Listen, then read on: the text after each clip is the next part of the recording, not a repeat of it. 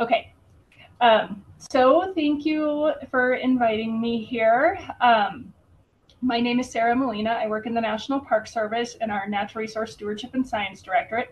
So I work in sort of the same level of the organization or similar as Arena. And I was happy to have Arena reach out to me for this. I'm going to share some of the projects that I've been involved in to design and implement campaigns to encourage conservation among Park Service visitors. I will say I too look at our social media campaigns constantly, and you know, I can't necessarily take credit for those. Matt Turner in the Washington office manages our social media account, and he is amazing. You know, and I'm hoping part of, you know, the way we think about how we reach visitors, you know, is helping change how people are, you know, engaging in park, you know, visiting our parks, experiencing our parks. So as I said, I'm located in Fort Collins, Colorado. I will say I'm afraid, is everything okay? People are coming up. Okay. I'm located in Fort Collins, Colorado. I grew up on the peninsula, and so listening to everybody talk about the Bay Area, talk about the coast is near and dear to my heart. My brother lives in Santa Cruz. I'd like to think that at Christmas we have gone over and gotten crab from Dick Ogg's boat, because that is part of our Christmas tradition. So it's been lovely listening to everybody here today. So in 2018, I presented at this symposium, and we just finished testing our first social marketing campaign to encourage safe wildlife viewing distances in national parks. And we were pretty happy with the results. I worked closely with Kirsten Leong, who was formerly in the National Park Service and now works at NOAA, and Katie Abrams at Colorado State University. In 2021, Kirsten came and presented some work she had done with Katie, encouraging safe viewing distances from sea turtles on Hawaii's beaches. And then this year, I've worked with Katie, and we have results from a campaign to encourage proper food storage in parks. And more recently, we've been learning about visitors' responses to a campaign to encourage the use of mineral-based sunscreens to protect park waters. And I just want to point out, as I was listening to the Marine Mammal Center, notice that protect yourself and then protect the reef. So we are focused very much on the personal experience of the visitor that are coming to our parks. As I've been looking around, I've started to see more and more examples of social marketing behavior change strategies being used to influence conservation. So this project in the Chesapeake Bay is a resource for local communities and organizations committed to protecting the watershed. And it follows a similar approach that the Marine Mammal Center took. They went and they surveyed communities around the watershed to understand, you know, what actions visitors or the local community would likely take to protect the watershed. Another really great example is from Minnesota, and the Department of Natural Resources is using social marketing as the framework for a project to prevent the spread of aquatic invasive species. And so these are all grounded in the idea that to achieve conservation goals, we need to focus on behavior. And this has been a guiding concept for me. And so through the examples that I'm sharing and the work that I've been doing, I've been focusing on developing strategies that complement our education and enforcement approaches. So Kirsten and Katie and I have been using a social marketing framework to understand and design our behavior change campaigns. Social marketing uses traditional marketing principles and techniques to increase the uptake of behaviors and the behaviors that benefit society as well as the individual. So, you know, we can think about how this fits alongside education and enforcement in that education can be really powerful for people who may be motivated by a conservation mission and ready to do what's asked of them, or would benefit, you know, can support building a long-term stewardship ethic among visitors and community. but not everybody's going to be interested in learning. And then on the other end of the spectrum, there are going to be people who just aren't motivated by a conservation message and may never be. And enforcement is a required tool. What I propose and what I've been trying to do is add social marketing to our toolbox, and focus on the people that think the behavior is a good idea, but may also see a lot of barriers to doing it. So maybe they need just a reminder of what to do, how to act. Or they look around and say, well, nobody else is picking up their campsites. Why should I be the only one to do it? And so they just revert to what the norm is. Or they're driven by convenience. What is the easiest thing for me to do? And if the easiest thing is also aligned with the conservation focus, then we're in really great shape. So the way I kind of think about it is I want to focus on the people that just need a little nudge to participate. They need a reminder. They need it just to be what you do.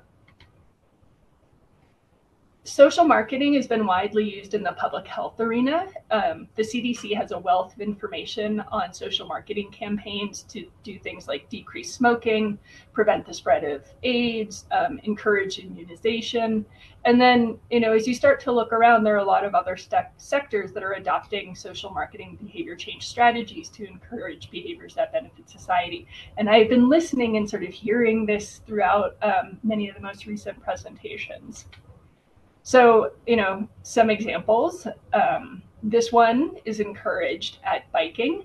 I went poking around their website and saw, the campaign is built around behavior change theory.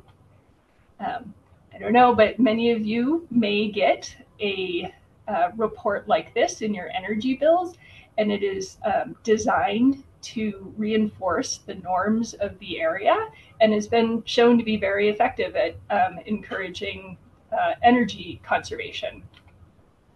And then there's this one about living in bear country. In 2014, the Society for Conservation Biology established the Conservation Marketing and Engagement Work Group to advance the study and practice of using marketing techniques to advance conservation goals, and held their first conference in 2018. So to me, this is, I see scatterings of social marketing in sustainability conservation, and I feel like it is really starting to pick up, because 2018, although right now feels like a lifetime ago, is really not all that far in years, just a few years ago.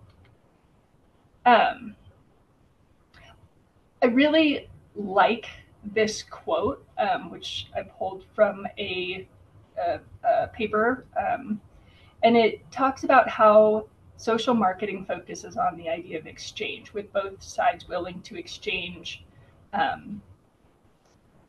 engage in a transaction, engage in an exchange, and happy with the outcomes. And I love thinking about this in terms of the mission, the National Park Service mission. So it's not so much a dual mission of conservation and enjoyment. It's, if we provide a great visitor experience, you will help us conserve. So that it's an exchange instead of a dual mission. Social marketing draws on social science fields. It relies on good data. So it was awesome to hear some of the presentations coming up, because that's just a foundation of a strong campaign and being able to target the audiences and the locations that you need to. It uses theory-informative research to design an effective communication approach. And I think the key element here that adds to an education information approach is this one. Social marketing focuses on behavior. It emphasizes behavior as the desired outcome. So I would add to that to say it's a little flippant, but it's almost like I don't care if people know why they are doing the right thing. It's just that they are doing it, setting up the framework and the environment so that they do the right thing, because that's just what you do. So the first step is to select behaviors and to be very specific about what you're looking for. There are a couple sort of examples here.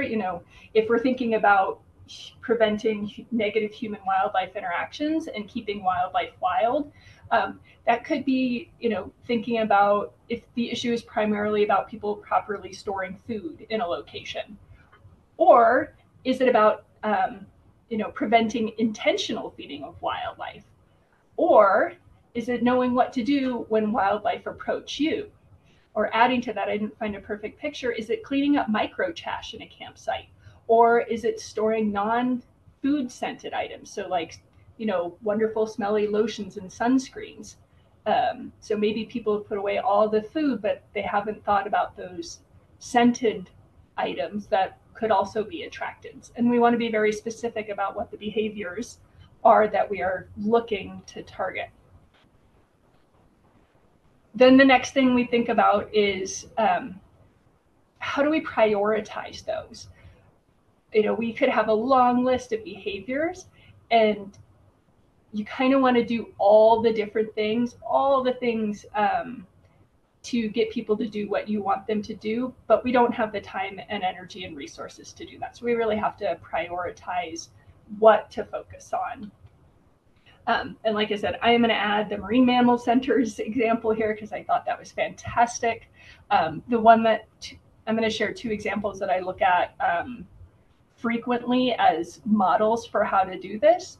The Minnesota Department of Natural Resources had been developing a strategy to minimize the spread of aquatic invasive species. And so they went and looked through literature and did expert interviews and came up with 150 discrete behaviors that could prevent the spread of aquatic invasive species.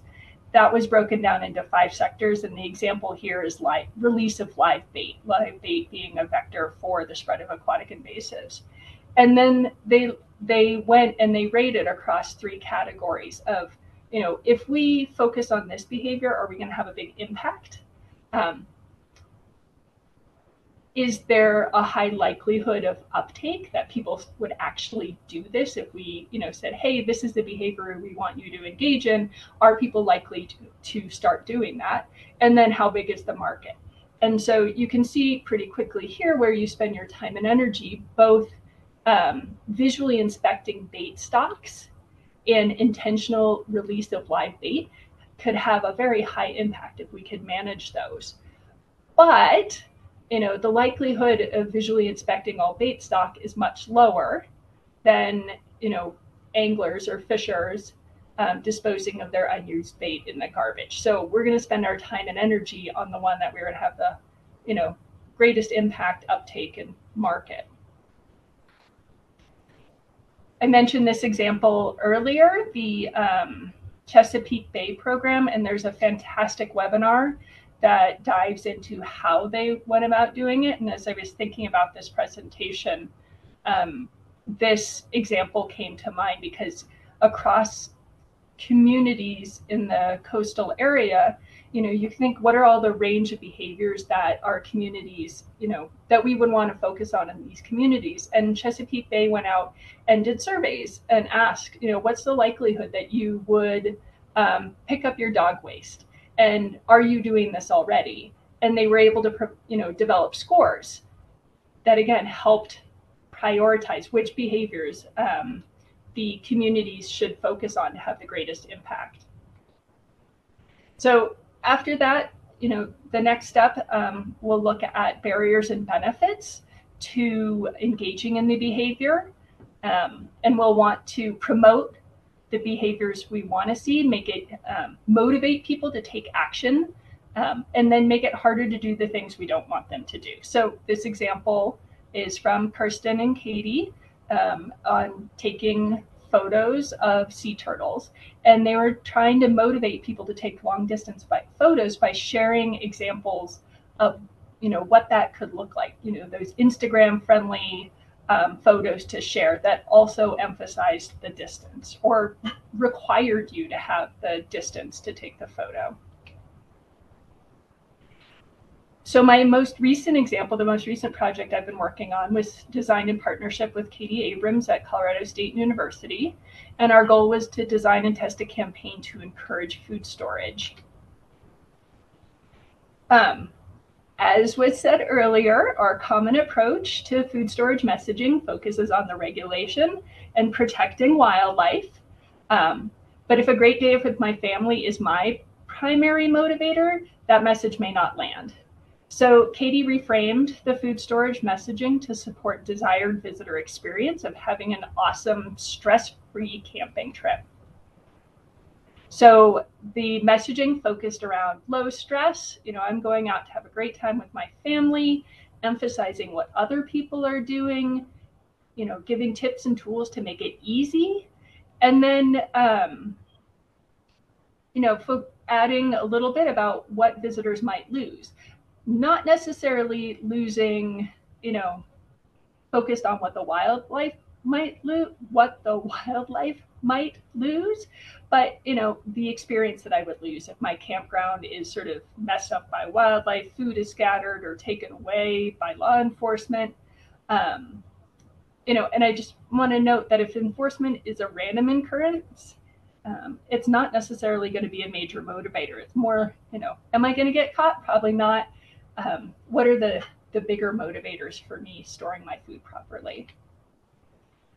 Strategies here included trip planning information, both prior to camping and once you arrived at the site, and that focused on elements.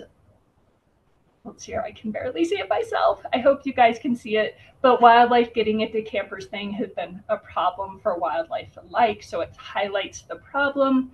Other elements are focusing on the dynamic norm that more and more people are doing this, so you really want to be like more and more people. That's what the community does. And then adding that little bit about what might happen if you don't. And it's not, it's focused on, the thing that might impact the experience that I want to have. So my food might be ruined, or, other things might happen. She complemented this with prompts at the campsite and then positive feedback. So, congratulations, you're doing the right thing. We see you being a good steward of this place and this park. So really reinforcing the behavior in a way that, emphasize somebody's identity as a person who cares about this place. She went out and piloted, collected data about what they saw, and overall they saw an increase in compliance between the locations that saw the social marketing intervention compared to those who did not. Did I just lose my presentation? Okay, just really quickly here. Our social marketing campaigns are not just about messaging. So this is one that we worked on to encourage people to use mineral-based sunscreens instead of chemical-based sunscreens, which can be harmful to coral reefs and aquatic resources. It's a very similar thing. We focused on identifying behaviors and barriers to those behaviors. We came up with a set of interventions that parks could implement based on their staffing and their context. And a couple of those examples included trade-ins. So this was a intervention that Kaloka Honokohau had implemented. And what this does is it alleviates the sort of sunk costs, let's say, into a bottle of sunscreen and, offers something in exchange. So you've already spent money on this sunscreen. You either are going to use it, it feels pretty bad to throw it away. So we're in better shape if we can exchange it for the right type of sunscreen. It also helps make the choice easier for people, because if you've ever stood in Target and tried to select sunscreens, it can be really hard to figure out what you're looking for. So we've made that choice really easy. Another example of a sort of site intervention is for the sunscreen campaigns, is to provide sunscreen dispensers. And so this targets people who want to do the right thing but aren't necessarily prepared. Maybe they didn't learn about the issue till they already showed up at the place, at the location, at the park. So having something that helps them make that shift will nudge them in the direction of making bigger changes in the future. And our pledges is another similar idea to that. It's a step towards doing the right thing, and it'll make me think twice the next time I make a choice about sunscreen.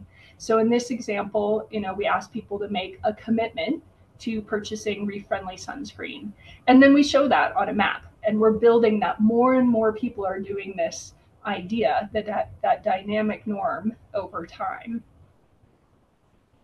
So I feel like I probably went over. I want to thank you for inviting me. There are a lot of resources out here, and these are just a few that I look to. There's a ton more to consider. I want to say that I've been really successful collaborating with universities. I think there's a lot of potential out there. I'll mention I took a certificate in sustainability and behavior change from UC San Diego. So they offer that program. It's online. It was really fantastic. And I'm happy to share any other resources or have follow up with any conversations about what we've been doing.